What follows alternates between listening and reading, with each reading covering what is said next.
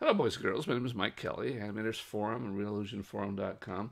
Okay, somebody wanted me to show how to bring in this doctor's outfit. And I am going to show it, even though it's pretty straightforward, but I'm going to do something a little different on it, so it'll be worth seeing. So the first thing we do is we drag in that character, and I have some windows off screen here. I'm going to show you, this is what they look like. I'm going to be careful because I don't want to dock this into the scene. I hate that. So I've got the scene docked off on my other monitor. Okay, Genesis 2 male is selected. I'm going to bring that out because I don't need that anymore for the moment. But it's always going to be selected every time you put clothing. I'm going to go into the clothing. So we're now Genesis 2 and clothing. Come down, we'll scroll down here till we get to that doctor's coat. And there's two different sets here. So what I'm going to show today, which is useful for a lot of people that may never seen this before, is you can apply more than one clothing item to a character at a time. So we're going to do this doctor set with that character selected. Remember, it was highlighted in that scene. That applies that. And the character is still highlighted. So it's still highlighted, see, in the scene, highlighted. So I'm going to go ahead and click the other one and select both those outfits. So now we have both of those outfits put on. Now he doesn't look very good with a lot of outfits on, but that's all right. We're going to leave him like that. So this is a way of exporting more than one outfit at a time. You could actually pile up 10 or 15 if you really wanted to, but then that would make complications when you're actually going to import it in. And doctor's outfit, that's what it's called, doctor's outfit. We're going to overwrite that because I want to show you some things. There's some different settings that I've shown before. We used to collect textures a folder. We don't do that anymore. So these are the new settings to import all this stuff.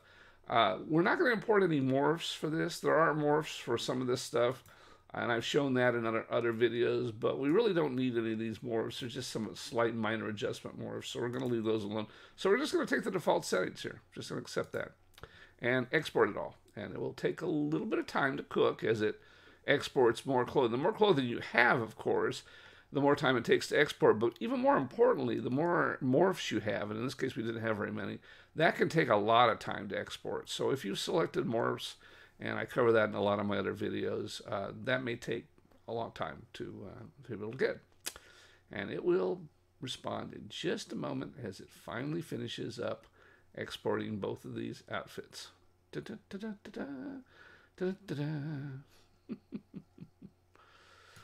Eventually. Almost there. Ringing and it's done. Okay, so now we go into Character Creator, and we're going to go to Transformer. Okay. Always have to use the pipeline. Always want that. Doctor Outfit. Select that. Very simple. And you'll see we're going to get an error here. And this is something that I've shown in the past on my other videos. The reason we get an error is because when we imported some of those doctor outfits, they hid, see it says this is a common error. When I've showed this also in some of my, but I wanted to show all of this to show how to solve this problem. So it says it can't find that character. What's going on? And as I've shown this in the other thing before, what happens is by putting on this doctor's outfit, some of the parts are being hidden. Usually what happens is a lot of times it's the legs and the shoes. Shoes in particular. I bet if I remove these shoes, everything would work fine, but they were hiding the feet. So I've also shown how to solve this. Real simple. All you need to do is put in another figure. And we always want to use the same figure. So we're going to use another Genesis 2 male figure. And we're going to slide this over. We're not going to double click, because if I double click here, it'll replace that male in the scene. We don't want to do that. But we want to make sure that he's not selected in the scene. So we don't want to select him. Why is that? Because if we try to then put another character in, it may try to parent him to that character. So now I'm going to just take this character, slide him into the scene. It's going to read that other character asset. And what essentially we're doing is we're overlaying a character right on top of it. So if we look at the scene now, you'll see that there's two. One of them's dressed. If we take off this, you'll see. One of them is, actually you won't see that because the clothes are going to stay there even if we hide the character. So they're both in the scene now. So now we can go and export Doctor Outfit again. We're going to, yes, and we're going to just accept all those. So just to understand again, I've made this point a lot of times, but this is a nice kind of a summary of how to do this, is that anytime it says to you that a Genesis figure is not properly supported, then it's always because it's hidden some of the shapes in that figure. And the easy way to solve it is just drag in another one. And what's going to happen is when we go to Transformer and then try to import it, we're going to get rid of that duplicate figure that we also dragged in. When you go to Transporter, you can select what items you want to come over. And what we're going to do is by deselecting that figure, we're going to get rid of the figure that actually didn't work. So come in here. So we go back to this character, go to Transformer again, go to Doctor's Outfit, open it up.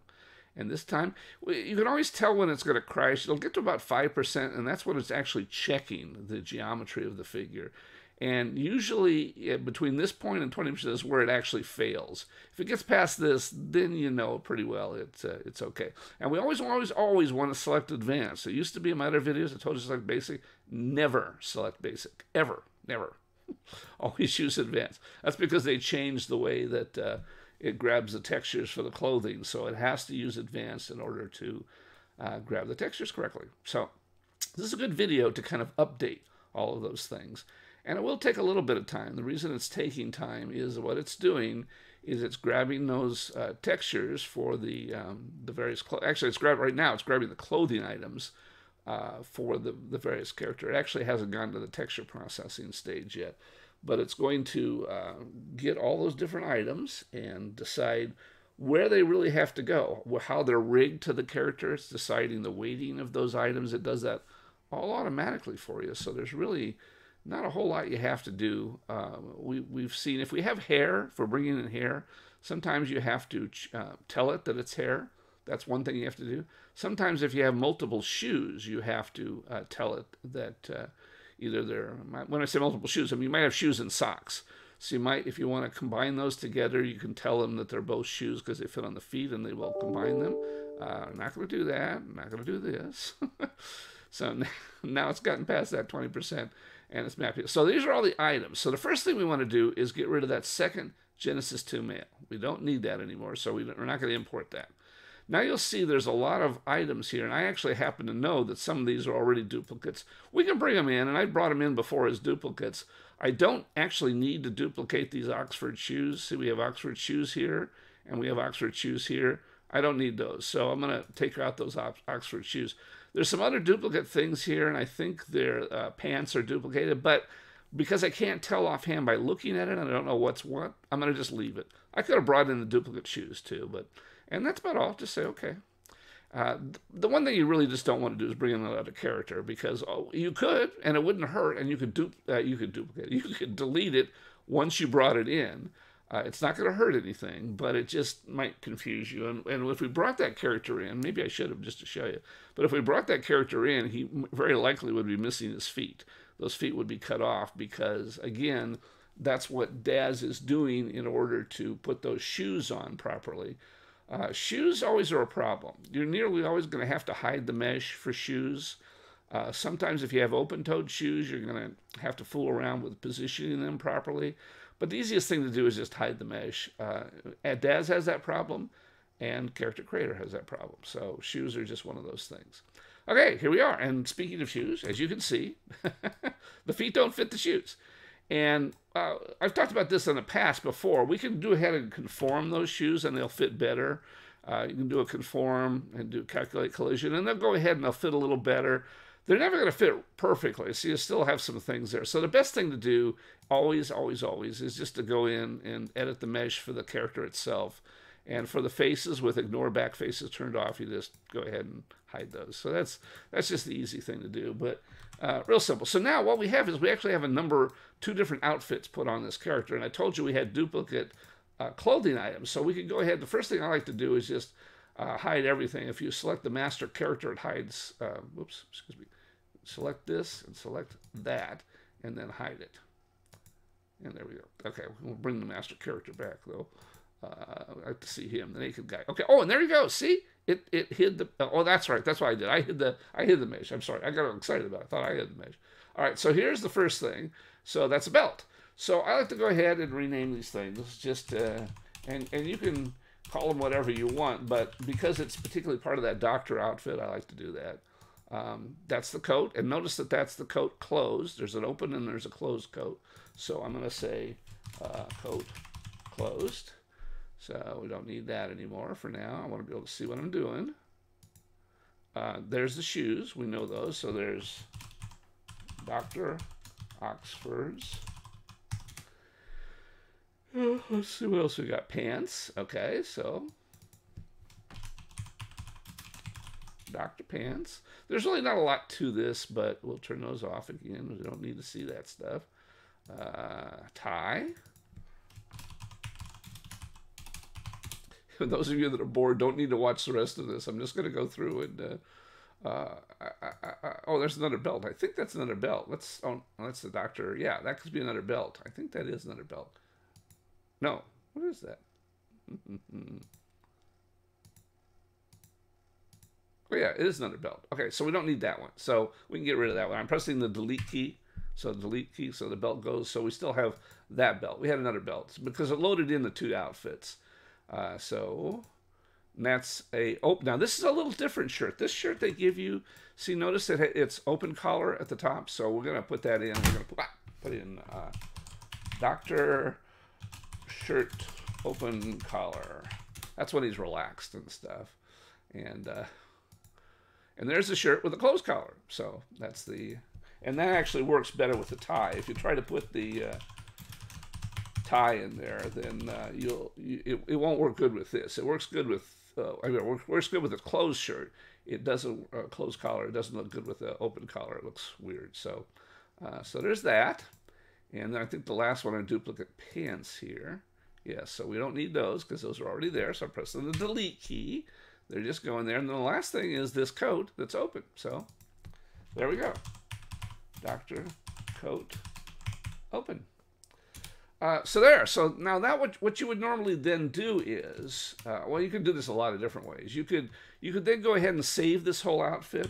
That's what I normally do is if I'm gonna have like a multi-purpose outfit like this, a doctor outfit with the shirt open and closed and the coat open and closed, then I would go into the content and just save this as a project, which I've already done. You can also save it as a clothed avatar. You can do it either of those 2 ways that you want to do. It's really up to you as how you do it, but either way will work. And I think I've already done that, so I'm not going to save this. So what I'm going to do now is, because I've already saved this out as outfit, I want to show you then how you load it again. So then if you go into your template, your avatar, and you have another avatar of something here. Let's go to the base. I like this guy, Kevin. I've already saved the outfit, so I don't have to save it again. Told you I saved it as a project or the clothed avatar, either way. The difference is if you save a project, it saves the hair. For some reason, a clothed avatar doesn't save the hair, so that becomes a little bit more problematic. So we go to project and go down to somewhere where I have this guy. I have it somewhere. Cyber, Doctor outfit. Now, I don't want to load the project because that would replace the character. I want to replace the costume. So what that does is it just takes the clothing on that guy, leaves that guy alone, and puts it on this guy. So that's just how easy it does once you've got the clothing. And then, of course, once I got the clothing, I'll have to decide, what outfit I actually want on this guy. I would probably want to say, let's say I don't want the clothes, so I'm going to get rid of that one.